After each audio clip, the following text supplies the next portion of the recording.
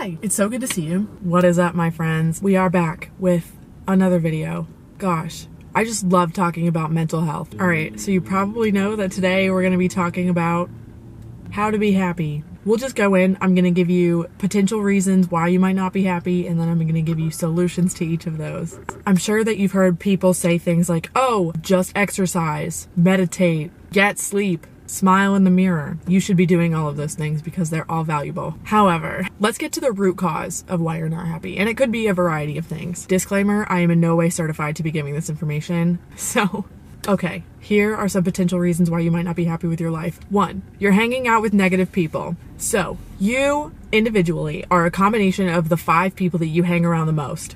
If your crew tends to be pretty sad or make self-deprecating jokes or pretty negative overall, like pretty pessimistic people, there's no question as to why you might be pessimistic too, or why you might not be satisfied with your life. And I know that it's hard to get out of that because people subconsciously feel the need to be a part of a community, and it's hard to be alone. But if you want to be satisfied and happy with your life, you're gonna have to switch your brain over to optimism, which means that you're gonna have to find a different crew to hang out with that doesn't think negatively about their life. You know what I mean? Number 2, comparison. And I talked about this in my last video, but comparison is the thief of joy. Shout out to Theodore Roosevelt. So, specifically talking about social media, you have to remember that social media is just a series of beautiful events in people's lives. You've probably heard that it's not the reality, but that's true. We need to stop taking it like it's reality. No one posts their bad moments. No one posts when they're crying in their room because they're so sad. Like, no one posts that.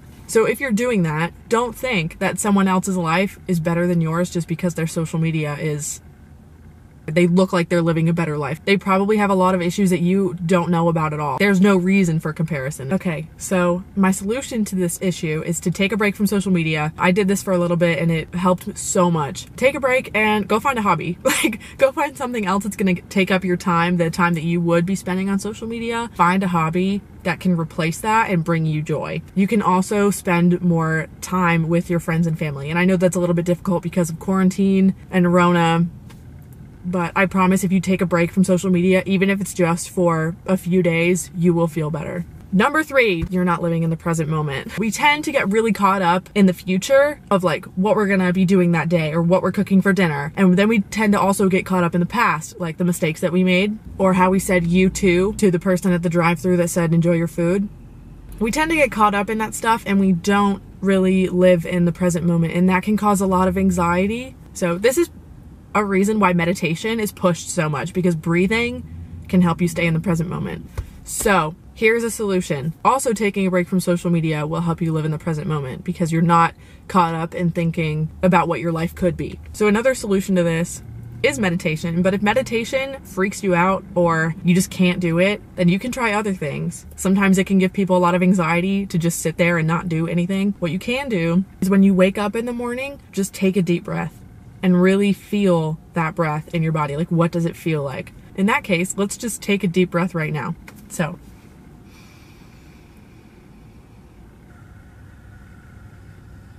awesome. Okay, so another thing you can do throughout the day to stay in the present moment, it's called progressive muscle relaxation. And basically what it is, I can make a whole other video about this if you'd like. What it is you clench different muscles of your body for like a couple seconds and then you relax, and it feels so good. But it does bring you back into your body. It brings you back into the present moment because you have to be focusing on that. Number 4, potential reason why we might not be happy with our lives is that we are blaming others for our life situation, or we're blaming others for our unhappiness. And ultimately, happiness is a choice, unless your body literally doesn't produce enough serotonin. But when we don't take enough accountability for our actions, including our mistakes, we tend to put the blame on other people, blaming them as to why things are a certain way.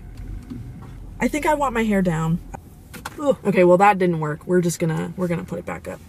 Cool, we'll just roll with that. The truth is, you can't blame anyone for why your life is the way it is. You control your actions and your thoughts and the things that you do. So, if you decide that everyone else is the reason for the negative things in your life, then you have just decided that you don't have control over your life. And that's not true. Okay, so solution. One of the roots of blame is unforgiveness of yourself. Step 1 is to be a little bit more gracious with yourself. Be kind to yourself and forgiving, and realize that you can make mistakes. Everyone makes mistakes, and that's okay. You're not a failure. Don't tell yourself that you're a failure or that you don't have worth because you made a mistake. It's okay. With that being said, take accountability for your actions and then change your life accordingly to how you want it. So, for example, if you are blaming your boss for making your job terrible, there's a couple of things that you can do. You can choose to ignore their attitude and just focus on getting the job done. Or, well, among other things, you can leave your job and find one that brings you joy. But ultimately, forgive yourself for your mistakes. You're not perfect, and that's okay.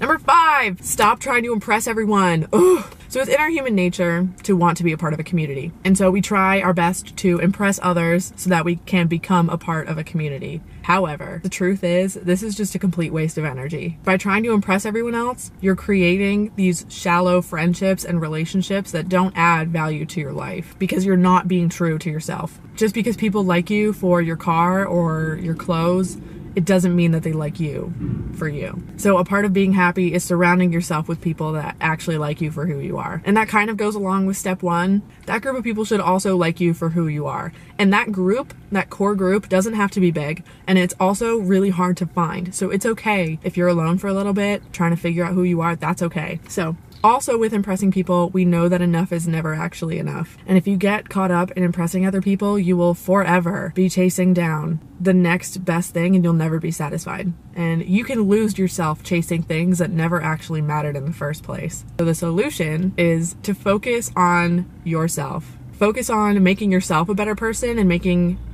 focus on making yourself a better person and finding things that bring you joy, because that's what matters. To not worry about what other people think. You're living your life for you. You really only need to impress yourself. Number 6, negativity.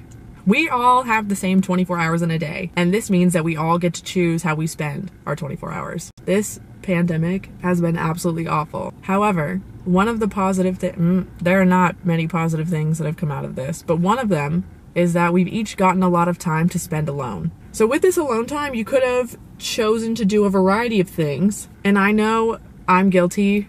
And I realize that I did spend a good portion of it not being very productive. And then after a couple of months, I realized that this is pretty valuable time that I'm not probably ever gonna get again. And I could be using it to create something new or to do something that I've always wanted to do. So instead of complaining about how things could have been or should have been, make the most of what you have now. Find solutions to the problem rather than finding excuses as to why you can't solve that problem.